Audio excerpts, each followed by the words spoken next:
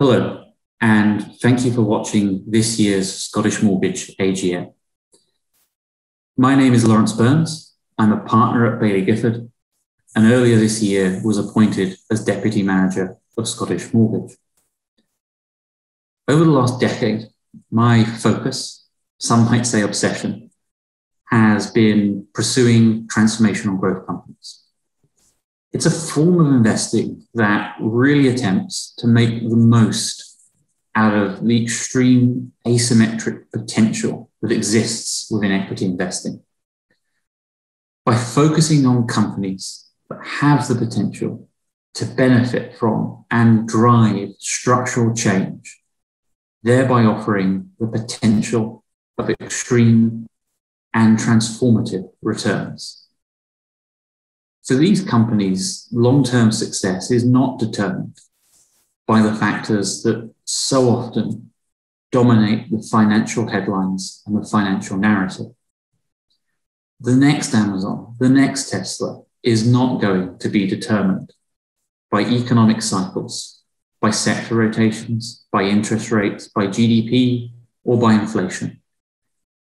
Instead, success will be determined by the deep underlying structural changes going on in our world, the brilliance of business models, and the vision of their founders.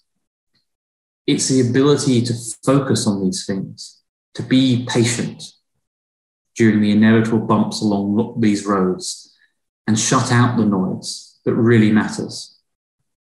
And to me, a key attraction of Scottish Mortgage that I'm truly grateful for is we have the ability to go and invest wherever that great change may be. We're not restricted by geography, but truly global. So whether the change of tomorrow is coming from companies emerging in Europe, China, America, or Latin America, we can invest. And of course, what really matters is that within those markets, we can be truly agnostic between whether or not that growth is coming from a public or a private company. Put together, this gives us the broadest possible canvas from which to identify, find and learn, and ultimately invest in change.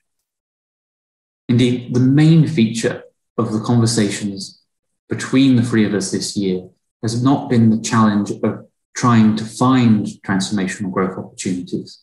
It's more been the challenge of choosing between which opportunities to prioritize within the portfolio.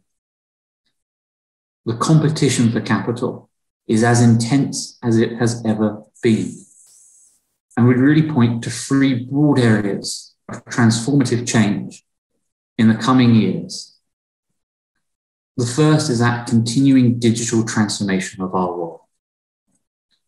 This is driven by the progress of Moore's Law. That doubling of computing power every 18 to 24 months for the same price is very well known. But I think what's often not grasped is what that exponential growth means given sufficient time. It means that in not much over a decade, that we will have a 60-fold increase in computing power. A key question we should all therefore be grappling with is what will become possible with that power.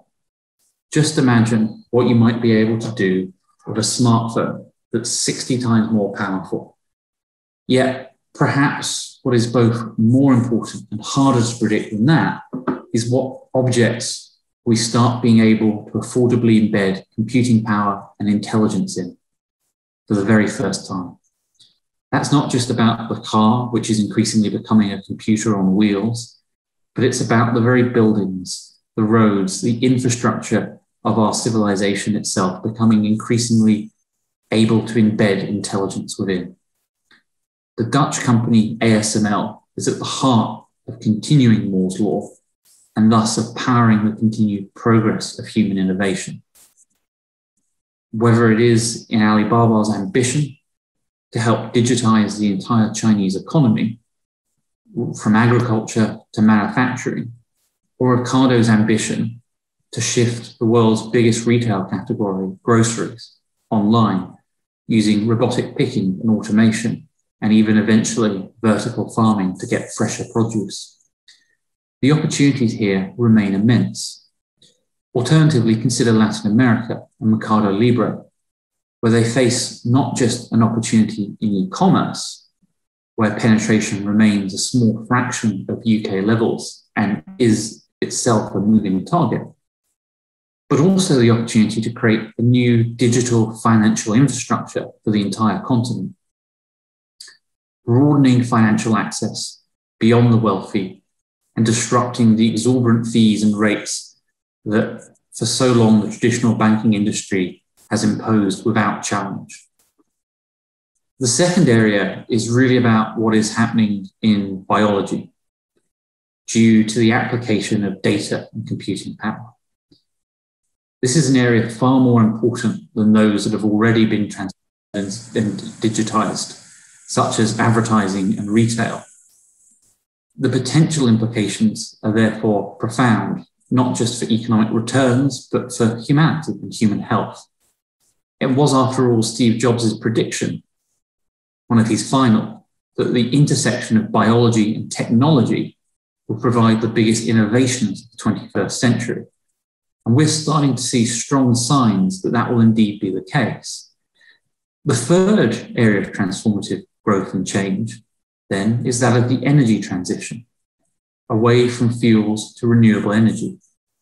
This creates huge opportunities supporting that transition, whether in the production of electric vehicles with Tesla and NIO, of battery manufacturing with Northvolt, or the required charging infrastructure with ChargePoint. Yet even beyond this, the continued falls in the cost of solar and wind technology point towards a future where energy costs actually dramatically decline. And this gives us another key question to grapple with. What does the world look like where the cost of energy becomes considerably cheaper? How does that change the economics of business models? How does that change the entire economic paradigm? How does it change our progress as a species when energy, supply, and price has so long been a constraint on our progress and is gradually lifted? These are the things that really matter, I think, for the portfolio in the long term, to be able to deliver serious growth in the decades ahead, not whether or not inflation picks up a bit in the next few years.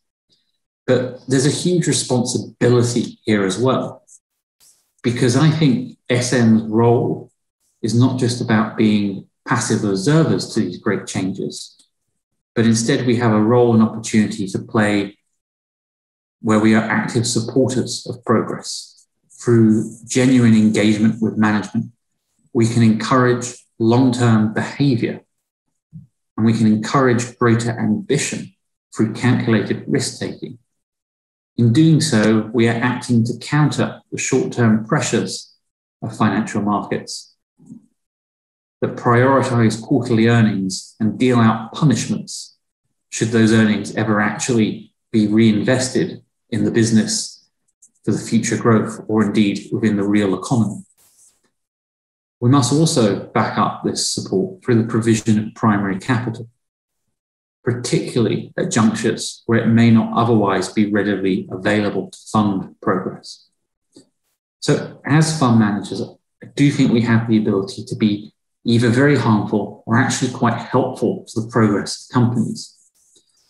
Indeed, it surprises me that in the rush to embrace ESG, there's been no real introspection as to what the behaviors of fund managers and their intermediaries are doing to the world.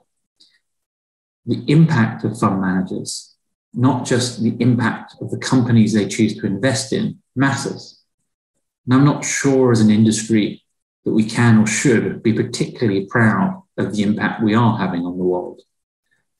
We have therefore an opportunity, given the scale of Scottish Mortgage, to really help companies, to help drive progress, and in doing so, tilt the odds and magnitude of success in our shareholders' favour. And that, I think, is a truly immense opportunity for shareholders over the next decade. Thank you for listening.